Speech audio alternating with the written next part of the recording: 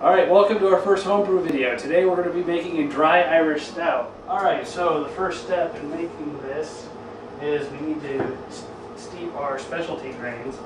The dry Irish stout in this kit uses an English roasted barley. So we'll take this mesh bag here. I usually just kind of wrap it over the top of the plastic bag. Now this is going to make a mess. You might want to do this over a sink.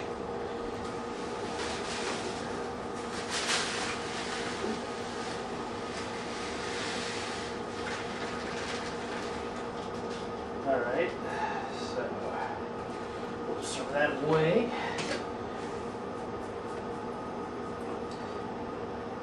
There's a lot of sediment that'll come out of the bag, so that's why you really want to have this over a sink or a box or even a trash can. Maybe shake it up a little bit because you don't want to. And then we'll just try to get this tied up.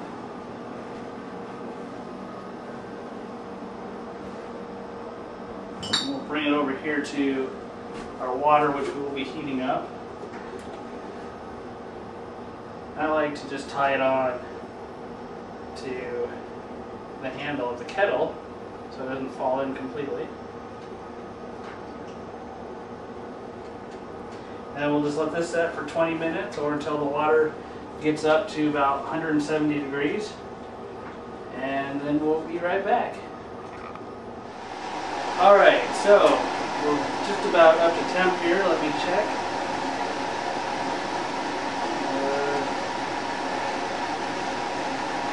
170 degrees, so I'm going to just pull these grains out here.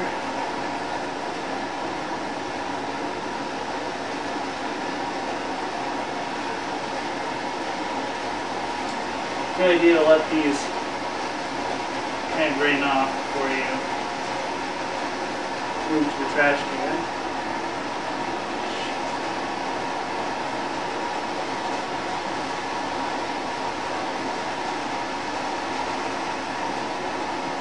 Don't want to squeeze these though. Just let them drain off.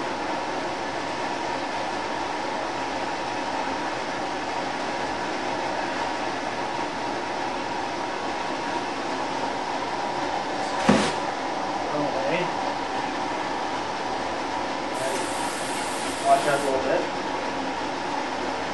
Next part, we'll be able to bring this up to boil, and then we'll add the malt syrup. Until it starts to boil, I guess we can talk about some other things. Your liquid malt extract. It's going to be thick, it's going to be syrupy. It's going to be kind of hard to get out of the bottle. So what I do is I let it sit in hot water, and that'll make it a little runnier, and so you can pour it out a lot easier. The other important thing that you need to do is enjoy a homebrew. Now, if it's your first homebrew, it's okay. You can drink some of that crappy other stuff you buy at the store. This is a caribou slobber. It's like a moose drool clone that I brewed about a month and a half ago. What are you drinking there, Corey? Well, today I'm drinking what's known as a cream ale. Not really sure which one this is trying to clone, but it's pretty good. Nice, crisp, refreshing. Lower alcohol content, so you can session it quite nicely. Works out well. The folks see you, Corey. We're gonna hide. Hello. Once again, we will be doing the cream ale today. Oh, I should probably mention my name's Ryan, so kind of forgot the introduction at the beginning. We'll get better at this. It's our first time. We're trying to iron out all the mistakes first. Let's see. You probably want to come take a look at this. It's a nice, kind of a dark color. I mean, it's all that foam on top.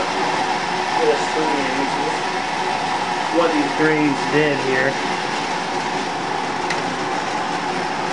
Really nice, beautiful dark color. Something you'd expect in a stout.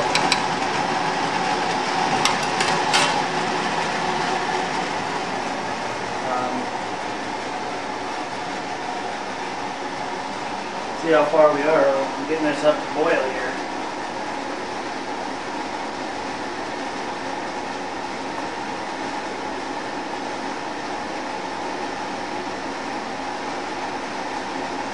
Then we're about 185. Still got a little bit of time.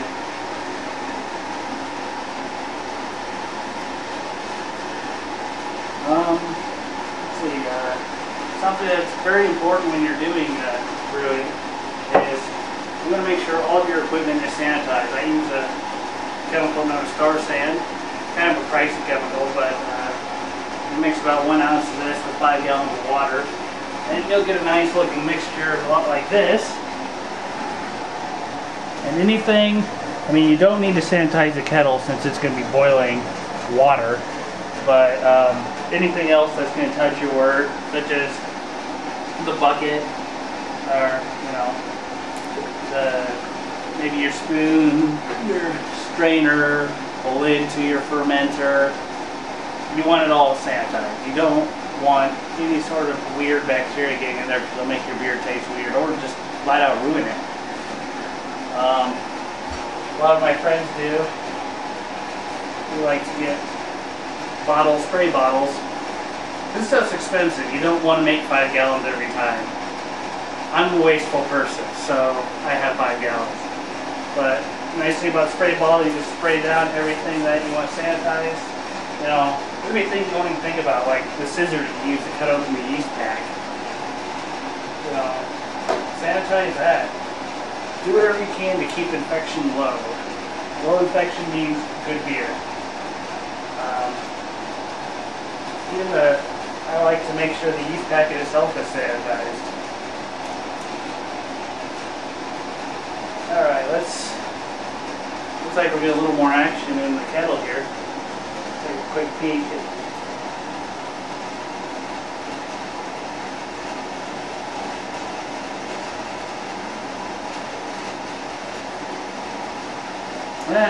Not even broken 200 yet. We're getting really close. But once this gets boiling, we're going to take it off the burner. We'll mix in liquid malt extract that we have here and 2 ounces of cluster hops. Now this is the first brew that I've done where I've had all my hops in right at the beginning of the boil. So this can prove to be interesting. Kind of important, but always read your instructions that come with the kit because it's not always going to be the same. It's going to have the same idea of how to do it, but not necessarily have the exact same timings for when you start adding hops. I've had brews that have had liquid malt extract, and then you add dry malt extract, and then you would add hops 15 minutes after. Add hops 15 minutes after, and then another 15 minutes, and then another 15 minutes. The kettle's getting pretty active right now. It's shaking a lot, so my spoon fell off there.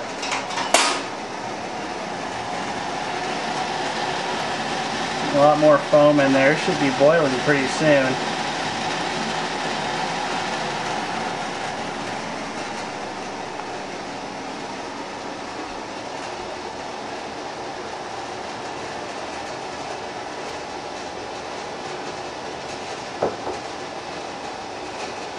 It's always fun because there's a lot of standing in this. You don't really get a whole lot of time to sit down. Probably this, once we get the extract in, it's going to boil for about an hour. So you don't want to leave the kettle untended, otherwise you will have boilover, and that is not fun. When we have the extract, I'll show you what happened the last time I boiled over, which was the only time I ever boiled over. The entire burner is just covered in burns up extract and wort.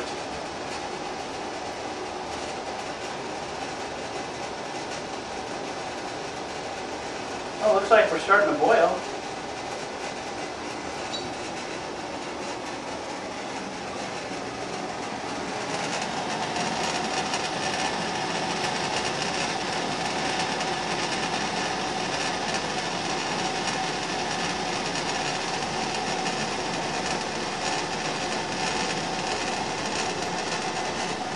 think in an ideal situation you wouldn't be using your electric stove to do this inside your house. A lot of people use propane fueled burners that they can use outside. I think that's a lot better way of doing it, just because if you do boil over by accident, who cares if the concrete gets sticky? Try to clean up your kitchen is a different story. Alright, we are boiling now, so I'm going to get this out of the way. And take this off the burner. I'm going to turn down the heat on that. I don't necessarily want it to just totally go cool.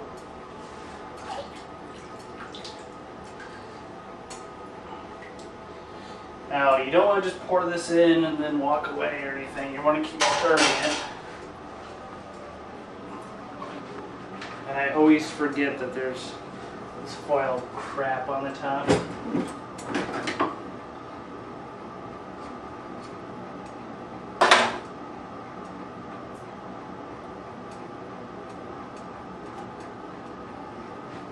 Which, of course, is nice and sticky.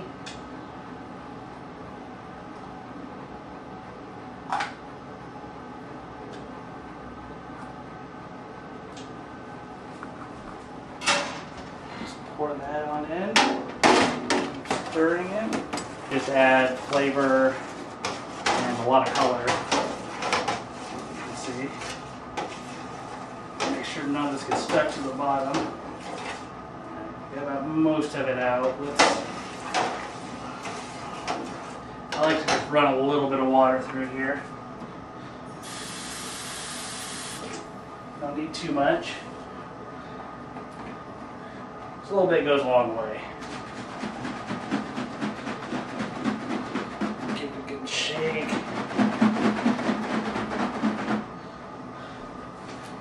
Just pour that in. Give it a stir.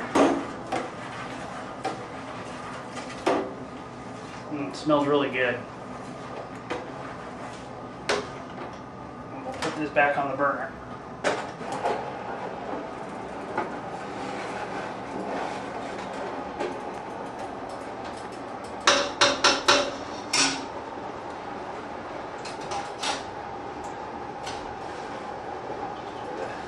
This on my spoon places it.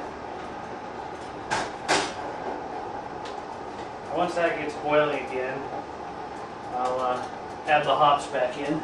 Or not back in, but I'll put them in.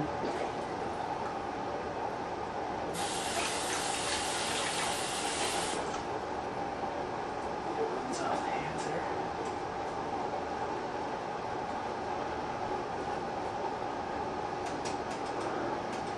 I did put the heat back up on high here, but as soon as it starts to get going, I'm going to have to turn it back down because otherwise it'll boil over.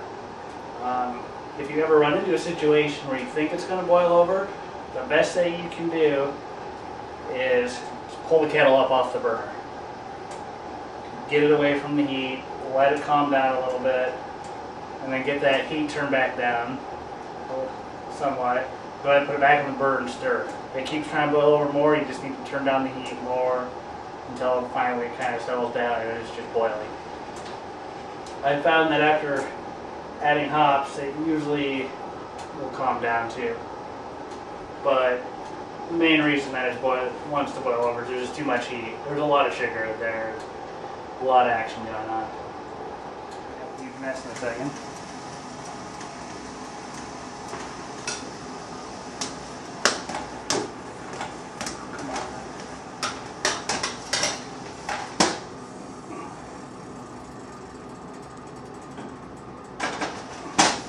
Always balancing act here, trying to get the right temperature. Still going up.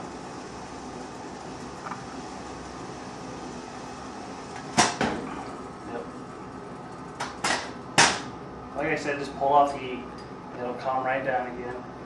It's going to be. Problem is, I'm using an electric stove too, so those burners are holding on to that heat.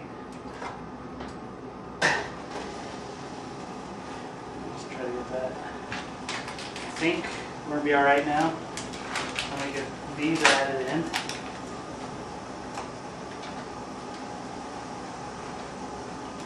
Sure to let me know if that thing goes crazy again. I'm not paying attention. A watched pot never boils, but an unwatched pot always boils over. Someone's been watching the Northern Brewer Farm on our videos. I might have watched a few in the last couple days.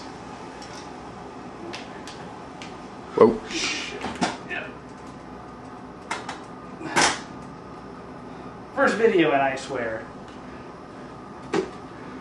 Well, now that we have that out of the way. Yep. Somebody had to do it. I don't know why that's not getting... After the last brew that I did, I thought I had this figured out. What the right temperature is going to be for this. Maybe I need to go down even further. And I lost some hops on the floor. That's awesome. Oh. Let's get these added in here.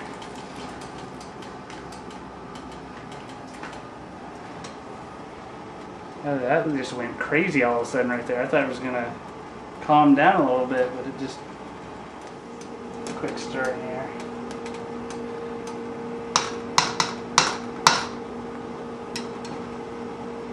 Alright, I think we have the temperature we need to have things set to. I'm going to set this for an hour. And we should be good to go. This recipe doesn't call for any other additions to it. So we'll come back once this is boiled for an hour. We'll get it into an ice bath and show you how to get into the fermenter. Yep. Well, we are 10 minutes in and it looks like it's boiling pretty good. Beautiful color. You can see the hops kind of floating there at the top on the edges. Or the residue from the hops, I guess I should say. Well, we'll see what things look like in 50 minutes. Alright, the wort has been boiling here for an hour. We're going to get it moved off the heat. And we're going to put into an ice bath. So I'm going to put some water in the sink.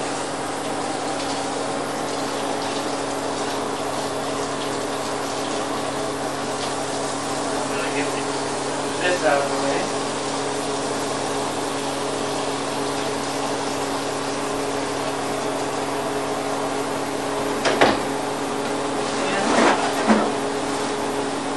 Put it in an ice bath and get the temperature down as quickly as possible.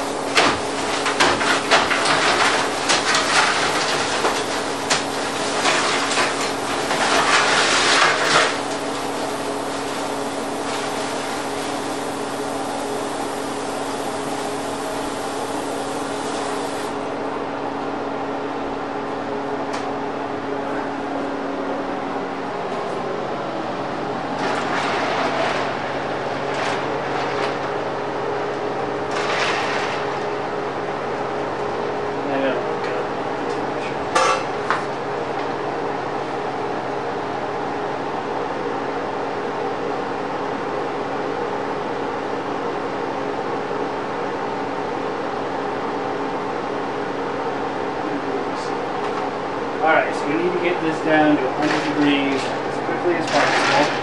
Put it in an ice bath. There are wort chillers out there that you can buy that are pretty much copper tubing that you run water through to cool it down. Those work a lot better than this, but if you don't have one, you know, you gotta work with what you got. So let's see, what are we at right now? It's going to be nowhere near where we need to be, but we'll go on.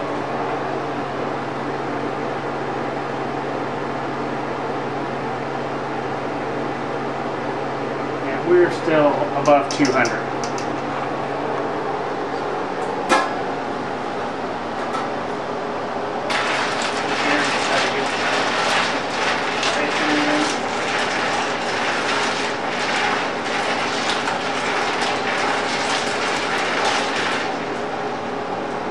While that's cooling, we can take our fermenting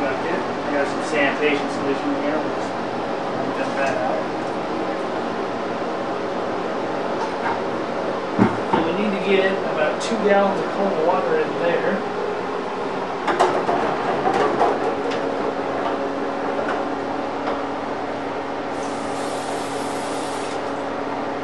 Just double check that figure here.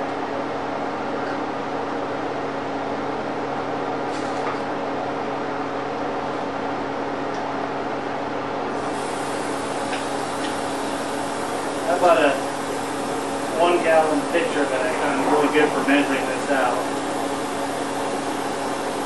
Seems like a lot of the water measurements are in gallons, so. This one even has lines to tell you what half a gallon is, so that's it.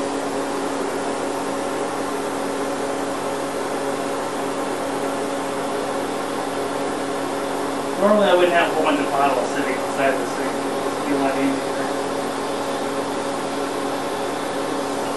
So I'll have to rely on the lines on the side of the bucket here.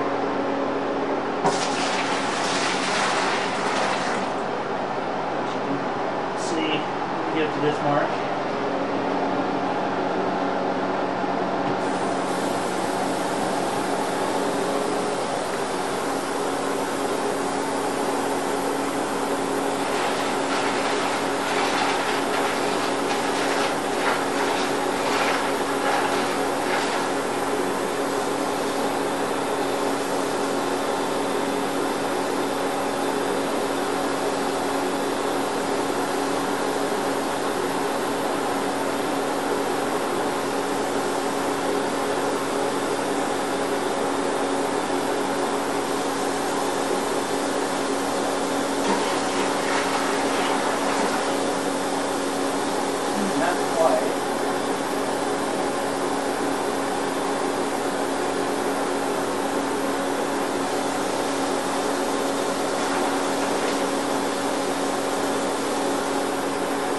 Beer brewing is not exact science,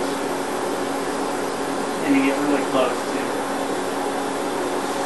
measurements.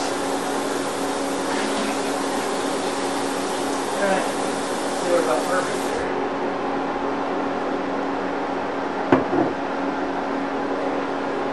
Let's take a temperature reading. It's still steaming, so I'm going to say it's probably not down to 100 yet.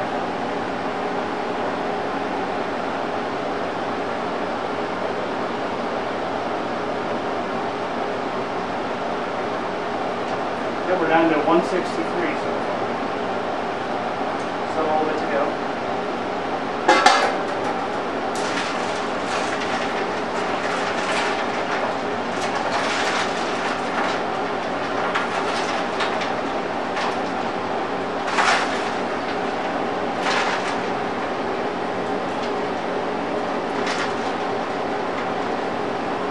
I'll put some more ice in here since this stuff's melting.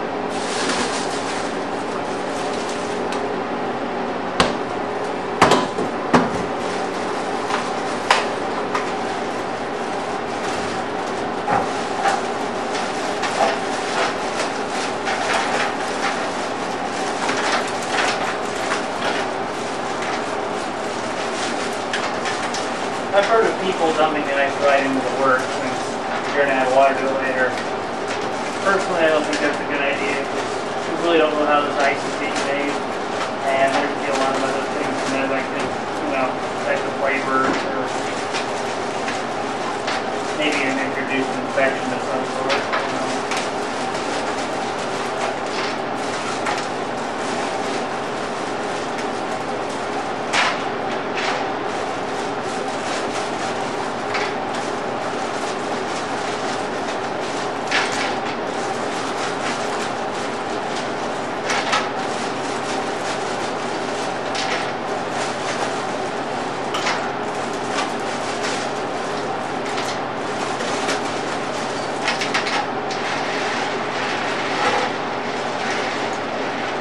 The ice that was sitting on apparently just started to melt. Or finally melted.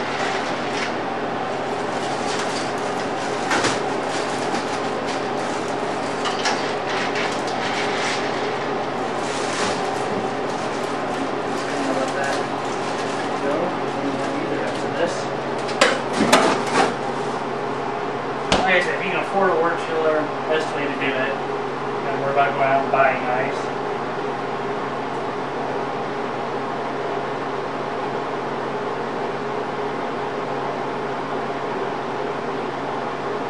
We're down to 142. Alright, we are at temperature. So, we just need to get our strainer here, which you don't necessarily have to use a strainer, but there's going to be a lot of sludge in the bottom from the hops, and sometimes they like to come out with the rest of the mixture, and it's kind of difficult to keep them out. So, I'm going to set this up here. Hopefully I can do this on my own and not end up pouring all over the floor. And probably since I said that, it's going to happen. It's documented though, so it's all Hey, good. we have proof that I'm a fool. Alright. More slowly.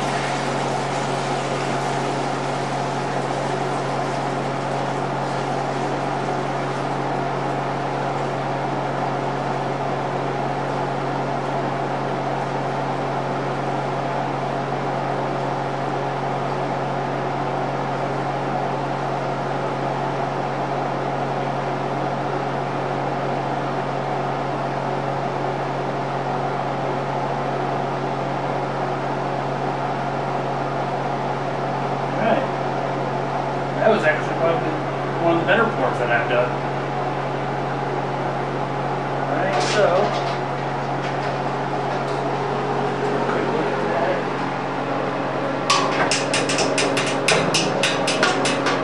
Oh, I totally threw the thermometer down in the sink. Apparently that's waterproof.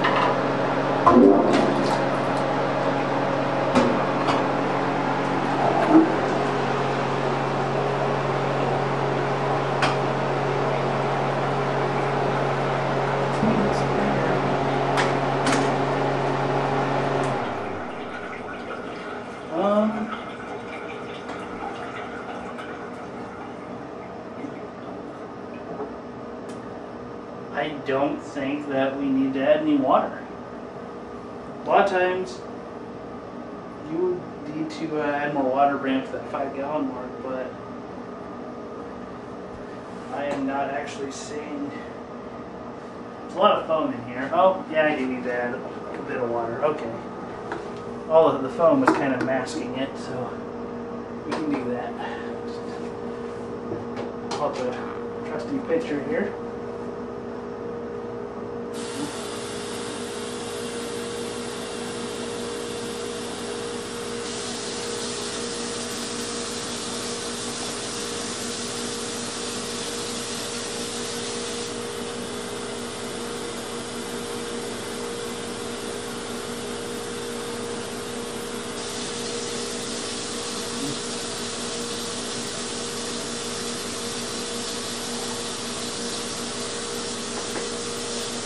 Try to scrape some of the foam off the side so I can see where the wart line is to get you going.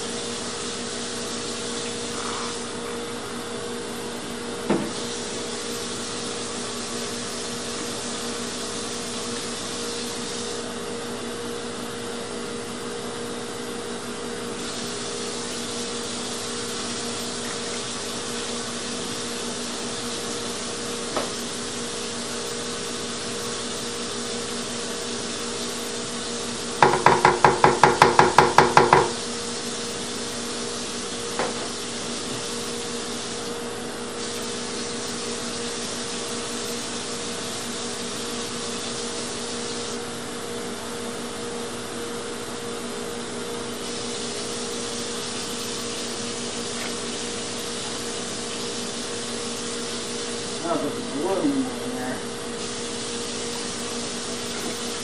Alright. We should be good with that now. Put that on the bottom. We need to aerate it, so we'll put the lid on here.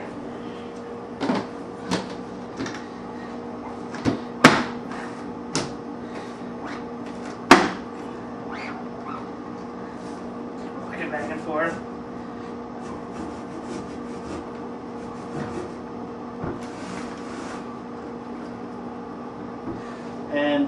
That'll happen.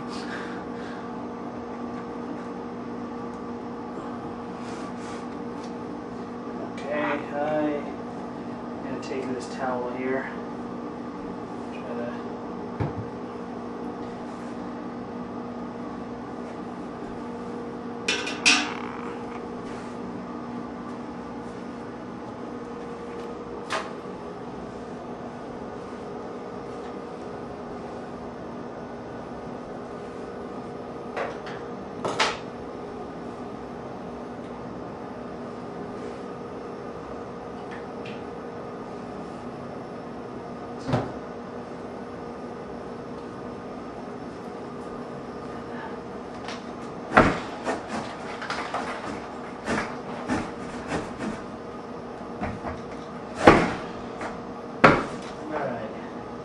All that does is get a little oxygen in the mixture. That'll be good for the yeast. I'm worried. Towel has been sanitized. Well, try to rip this off. Okay.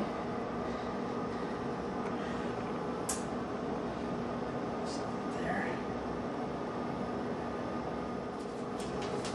Cut open our yeast packet here with sanitized scissors.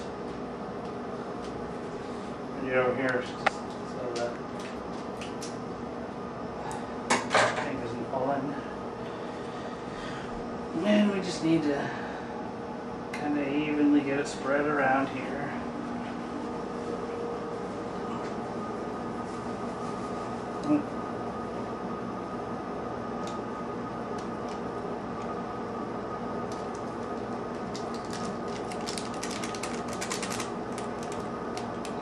Side here. That's not coming off. Alright, well that should be good. Put our lid back on.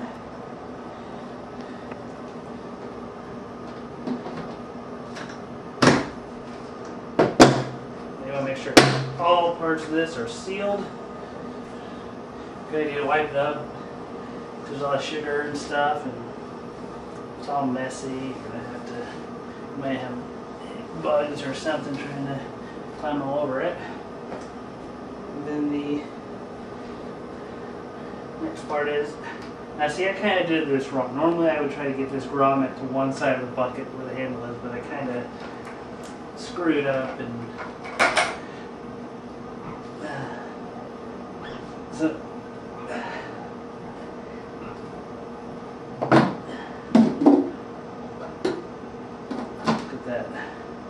move there, so that way I can pick up the bucket with the handle and the airlock's put in. Alright.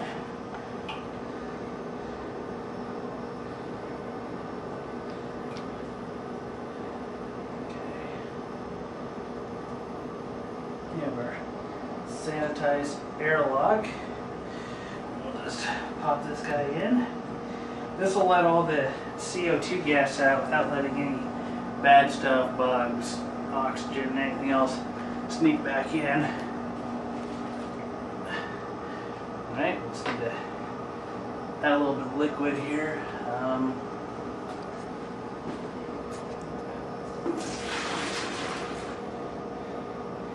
I usually like to put a little bit of Star Sand in there,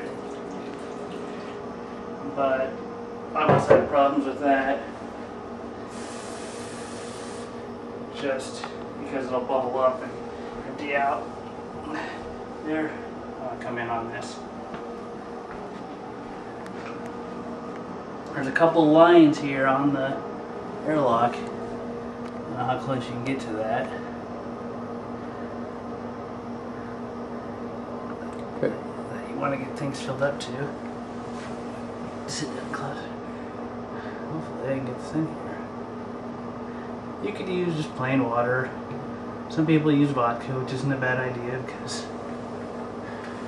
you know, it's sterile, and if it gets sucked into the fermenter, then you know, you don't need to worry too much. There's adding booze to it.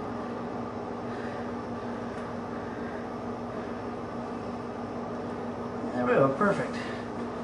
Okay, once you get that on, just snap your lid on.